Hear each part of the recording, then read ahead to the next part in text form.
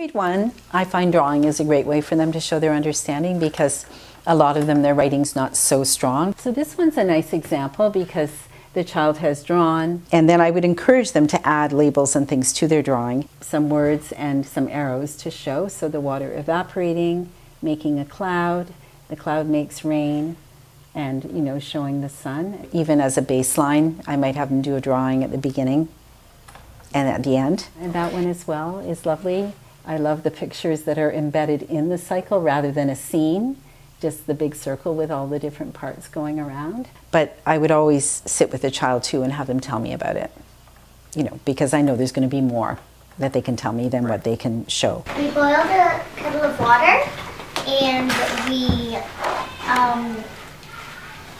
saw if the water went away and there was fewer water in the kettle because the water turned into steam. And steam is like just little pieces of water. Like when you cook and you leave it for a long time and then you find no water, it's not like your cats drink it, it just evaporated. That's a great word, evaporate. I'll bet you know the word, but what do you understand? What does evaporate mean? It's you put ice in something hot and it turns into water and then goes into steam.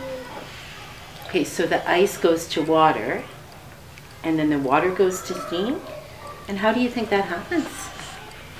Because, like, ice melts from hotness, and ice, if it melts, it turns into water, and water turns into steam in hotness. Okay, so you think that there has to be some heat for the water to turn to steam?